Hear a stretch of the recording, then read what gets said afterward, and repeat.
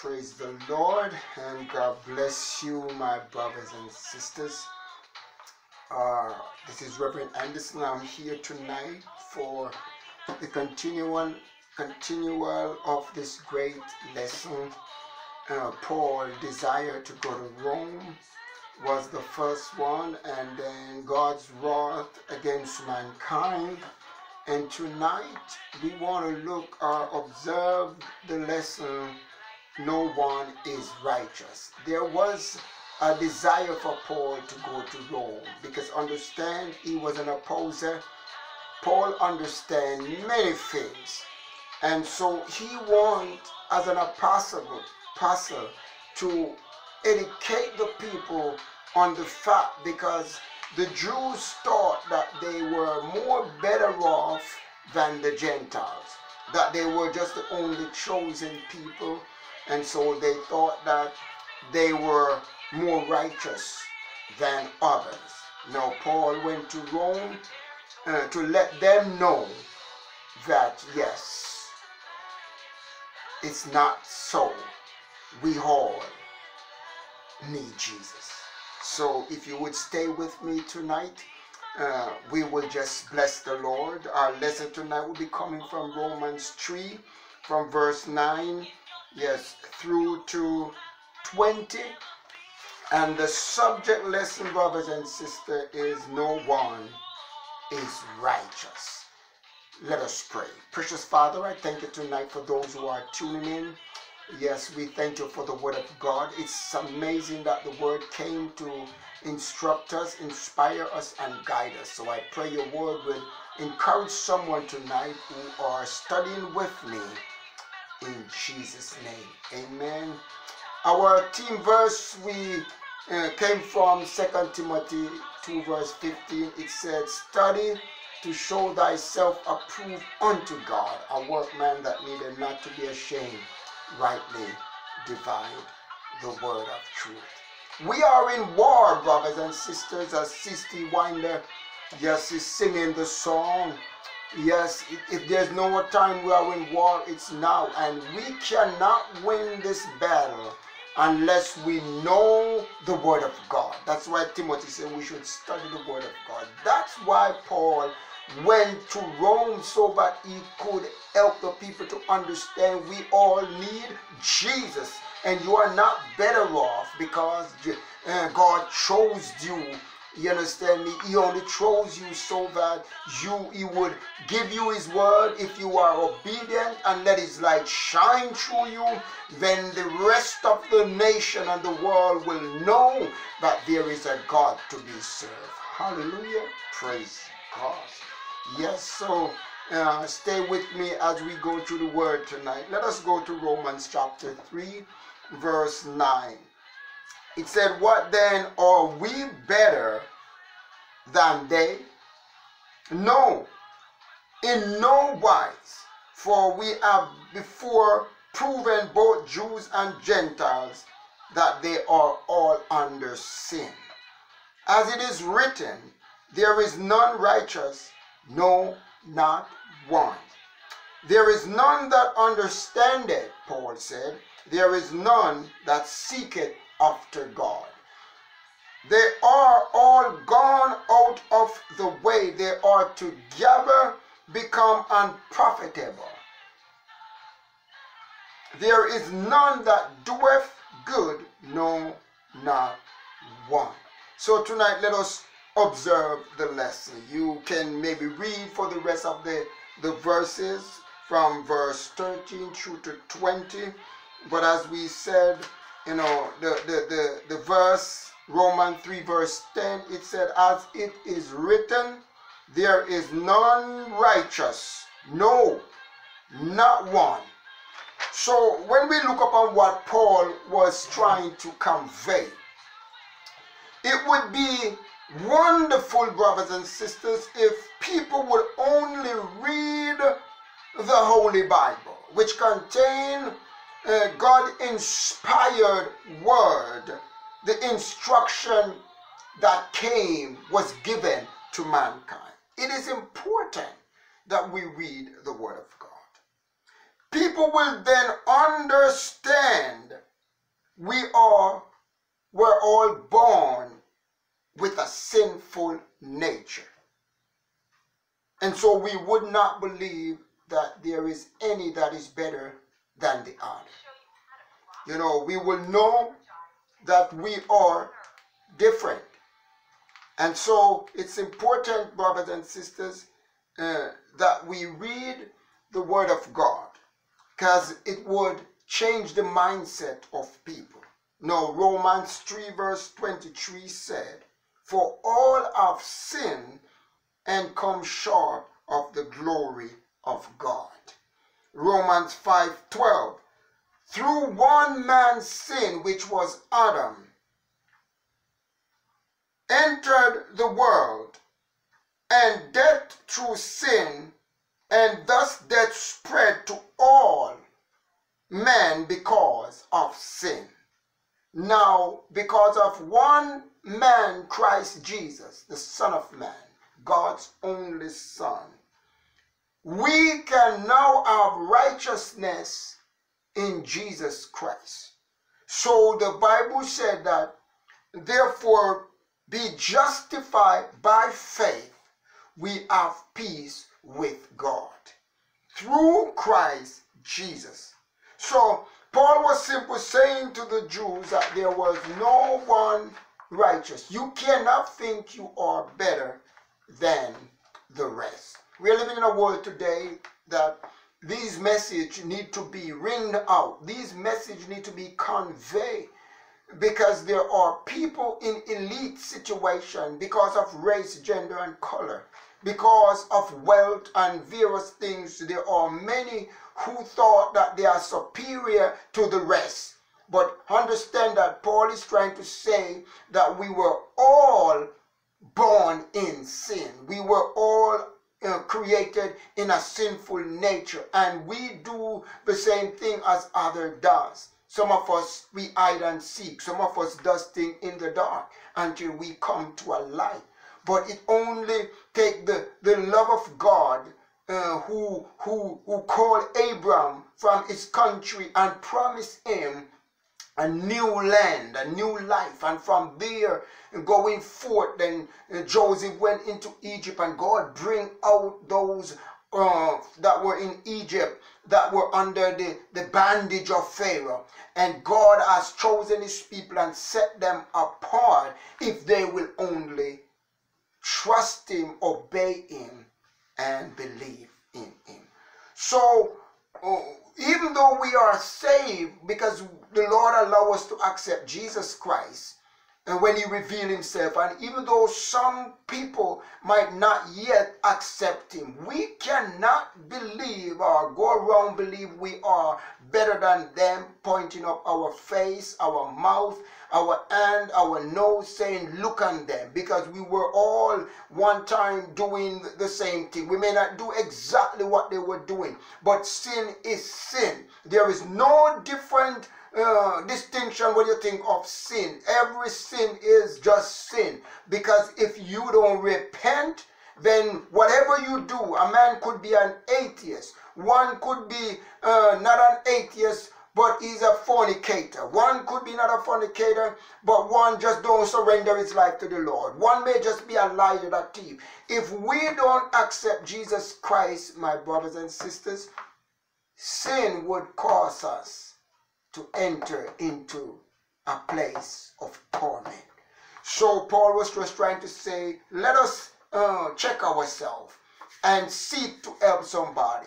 The Jews were boasting that they were better off. But listen what Paul said.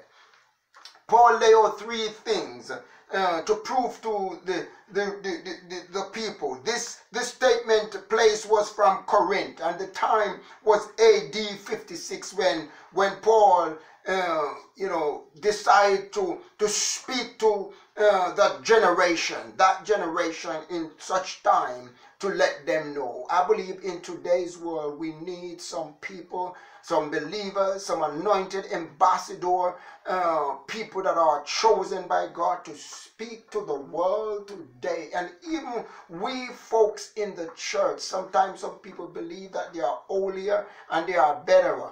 I believe if you think you have been mature and you are having a better relationship, it's time for you to help those who need to come up a little higher and to come into a relationship with the Lord. Hallelujah. Yes, that's so true. So Paul laid out three things. Listen what Paul said. All are under sin. That's number 1. Romans 3:9 through 11. 2, the depths of human sin. So you see, there's a depths and we are all under sin. 3, all are accountable to God for our sin. You know, people don't understand. Sometimes we just believe that Jesus died and it's over. Jesus died for the Adamic sin. He died for the entire sinfulness, what sin caused. But understand, when we come into the knowledge, we have to repent for the sins that we do. You see, we can't just believe it's over because Jesus died on the cross. No, we have to acknowledge our sin. And even when we are believers in Christ, sometimes we did the wrong thing. We sin, and that's why the Bible said if we sin, we have an advocate. But remember, we are not sinners, because we don't practice sin. Paul said, what I want to do, I do not, and what I don't want to do, that's what I found myself doing. Then he said, oh wretched man of God, because he began to understand it's not the spirit man, but it's the flesh that desires. So that's why we strive, brothers and sisters, to live. That's why we have to stay in the Word of God, so that we can be able to use the Word of God to bring the flesh under subjection. So that when we think we are so much better, we will calm down and pray one for another, because Jesus Christ came what? Not to call righteous, but sinner to repentance. Amen. Praise God. Do you receive that? Hallelujah. So let us look in at the aim of the lesson. The aim is to Paul teaching that all of humanity is unrighteous before God. Tell me who can stand before God and say, you are so worthy, you are so holy, you doesn't do anything wrong. That was what the Jewish and the scribe brought the woman caught in the act of adultery. And they thought that they are so holy, following the law, that because someone sinned, then that one should be stoned to death. And they came challenging Jesus. And the Bible said that Jesus stooped on the ground and he wrote on the ground, and he rise up. He said, he without sin, let him first cast a stone. They were convicted because we all come short of the glory of God. The only person righteous is God. In ourselves, we are as filthy rags. But when Jesus Christ died on the cross and we accept him, that his blood was the atoning sacrifice that would cleanse us and wash away sins, we claim righteousness in Christ Jesus. So through Jesus Christ, by faith, we claim righteous. But of ourselves, we are nothing. We just need Jesus. That's what we stand in, the righteousness of God. And that's why Paul said, none, all of us gone astray. You see, but with Jesus Christ, we are righteous in God by faith because of his blood. To understand that in God's eyes, no one can claim to be righteous. That's what I was just saying. In God's eye, no one. Because just our thought, just sometimes the way we talk to somebody, just sometimes the way we push up our nose, or just our attitude, sin by omission coming. We don't even understand. That's why we have to keep praying without ceasing according to the Word of God. So to be aware of our sinfulness and to give thanks for God's grace through Jesus Christ. So it's because of the grace of God, yes, and the mercies of God, we can stand, because many a times we fail, we do something wrong, we listen to the enemy and disobey God. But when we come into the beauty, brothers and sisters, is that the word of God is in us. The seed of Christ is in us. So once we are in Christ, in his word, and we found out that something is wrong because our conscience pricked us, and when you have a lively conscience, that will help you to seek the Lord and ask him to forgive you. Praise the Lord. Hallelujah. So here's Paul said, all are under sin. Romans 3:9-11. In the previous section, Paul had outlined the imperious Jewish attitude towards Gentiles, non-Jews. The Jews boast because their knowledge of God and his law. You see, we see that in Romans 2:17. However, Paul was trying to declare to them that it was futile to brag about having God's holy law if they did not live up to it. So you see, that's what the Jews were doing. They were just boasting that they were chosen. God gave them their law, because remember, in those days it was only the Jewish nation receive the instruction, because God chose them so he could bless them, educate them, allow them to live a life like when Jesus came on earth. He chose the 12 and he walked with them. He taught them the way. He teach them the things of God. And so when Jesus went back and the Holy Spirit came in the day of Pentecost, these men were so well fed with the word of God and with the power of the Holy Ghost. They went everywhere they went. They were just doing good. They were just teaching. Souls were saving. Yes, sir. Demons were being cast out of people. People were saved, baptized, filled with the Holy Ghost, and being saved. Because what? They were now ambassadors, apostles, teaching the good news of Jesus Christ. That's good news, brothers and sisters. Amen. A Jew who breaks God's law is as guilty, or perhaps even more guilty, than a Gentiles who break it. Because Jews gain no moral advantage before God merely because of their ancestry. Paul concluded that both Jews and Gentiles were hopeless, guilty before God. Every human being that came under the race of Adam race, we are all born in a sinful nature. And that's why we need to accept Jesus Christ as Lord and Savior, that his blood shed for our sins, so that we can receive the blood wash. We can receive a new life and be born again, not of corruptibleness, not of flesh, but of the Spirit, the Word of God, transformed by the Holy Spirit. And so we have a new life, so we can live in Christ and do the things that Christ would have us to do. Because without the Word of God living in us, without the Holy Spirit of God empower us, dwell in us, and without you and I as believers obey, because we can have the Word of God. That's just like what Paul is saying, that even though they have the Word and the law, they weren't obeying it because they couldn't live the law. That's why one of the scriptures said that the law was weak. But that's why Jesus Christ came, and we are now under grace. So we are following the Lord Jesus Christ. Come on, by grace are ye saved, and that not of yourself, through Jesus Christ. Amen.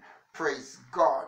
So, brothers and sisters, Paul said that if we break, everyone is hopeless. The second one is the depth of human sin. After declaring that our people are guilty as sinners, Paul described the depth of our guilt. He used vivid image to express the corruption of all humanity. Every human language has words that are vulgar, and blasphemous, lies, and evil intention. Our speech, gossip, slanders, and curses are spread by every one of us. No person on earth is free of evil intention. Remember that. Nobody on earth is free of evil intention. So when some people put down others because they were bound, trapped by the enemy, it's because we don't understand. Had it not been for the grace and the mercy of God, some of us believe that it is us. It is just us who do what is right. Had it not been that God help us to catch up on time, brothers and sisters, we would be doing just like what the others does. Because sometimes some evilous things happen to us by people, and we see people in some various things, the evilous, and sometimes the very thought we think is not right before God. You see, only God's thoughts are so holy because he is a holy God. So that's why we have to pray, we have to forgive one another, and we must, brother, never think of ourselves more higher than we ought. We must humble ourselves and let the Lord exalt us. Yes, and help one another when they are struggling, our brothers and sisters in Christ. Those who have not yet accept Christ. These are our brothers and sisters who know if they are not, tomorrow will accept Christ. So our duty is to go out there and help them. If they are struggling, our duty is to bring them, is to be patient, have passion, have mercy, empathy, and try to win them over, because the enemy intention is to destroy them. But Jesus Christ came that they might have life and have it more abundantly. Are you thinking that you're better off than somebody?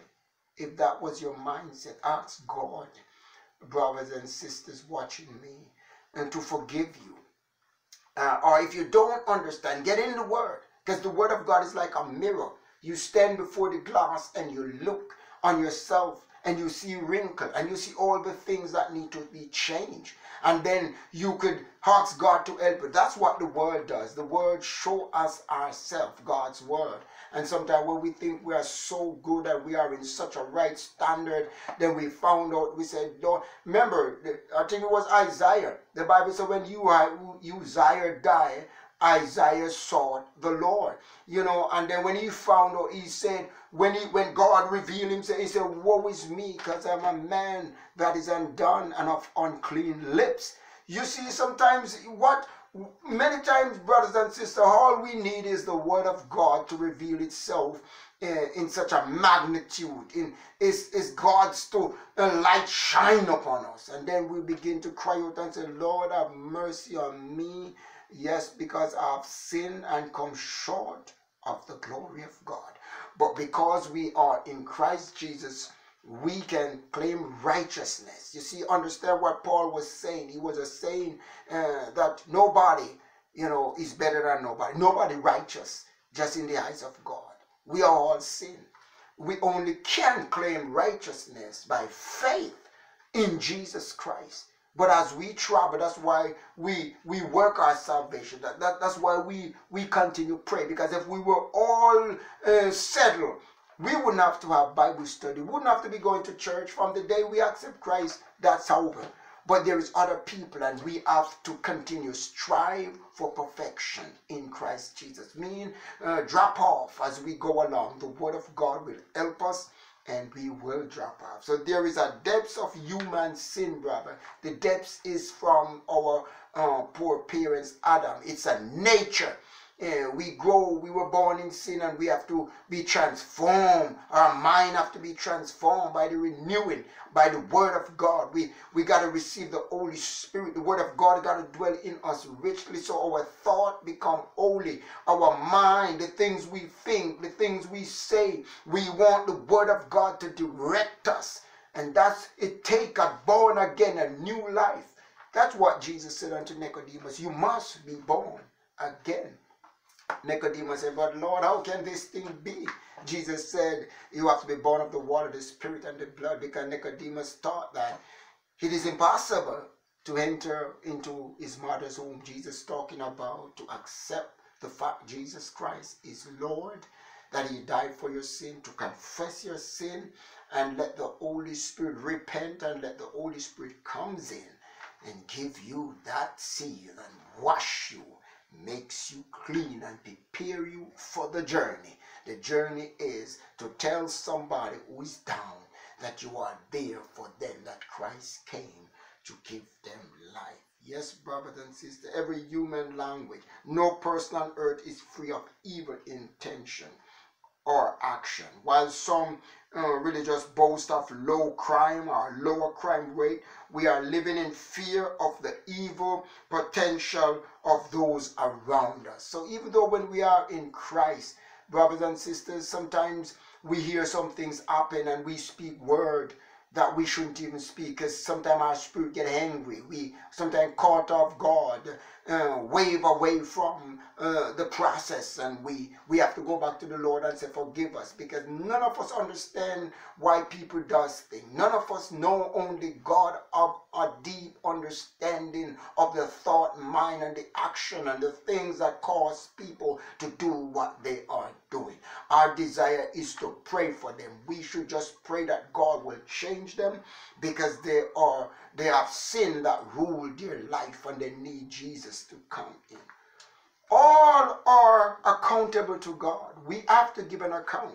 So Romans 3:19 through 20, it said that since they possessed God's law, the Jews were especially accountable to him. We are accountable for breaking it. The Gentiles possess no such divinely given code. Therefore, consequence, however, were enough to make them aware of God's standard of righteousness and wrong. Otherwise, the intuition of God in us. From the beginning you were created, God created you. There is an instinct to know right from wrong as you grew. Knowledge grow as you grow. Remember, the Bible said that knowledge is an increase. It's not only meaning technology and all. It means in the wisdom, in the mind of man. God has placed something within you, his word, in himself. That means you want to know God. When you do something wrong, you will know. So that's why we have to start love one another and don't be angry with one another, but realize that had it not been for Christ. The Jews sinned by violating God's revealed law. The Gentiles sinned by violating their God-given conscience. So there were just two, but that it was before Jesus Christ came. Let me classify that. But now we are all guilty, because the whole world has been given the message. It may not reach it, because the Bible said this gospel of the kingdom must be preaching to all the world. So maybe some people may not have heard the word, but it is going forth. That's why we have technology and all these technology and missionaries and all these things. People is hearing the word of God somehow, brothers and sisters. Both were accountable to God for their sins. In the American legal system, there are several levels of court. If a person is dissatisfied with a ruling in a lower court, he or she can appeal to an higher court. But once a judgment is handed down in the Supreme Court, the ruling is final. There no longer remain any appeal. Likewise, there is no higher judge than God. The entire world stands guilty before his verdict. We are all accountable before God. So brothers and sisters, I think it is time for us to begin to humble ourselves, ask God to forgive us for our sins. If you are not saved, ask God to forgive you. Let us stop criticize and backbite one another and believe we are better off because we are in a better position. But we, without the mercies of God, will be doing. Sometimes I look back over my life and some of the things that I did, and I know they were wrong now. And when your conscience, I say, Lord, thank you, Jesus, because I don't know where I would be had it not been for the grace of God.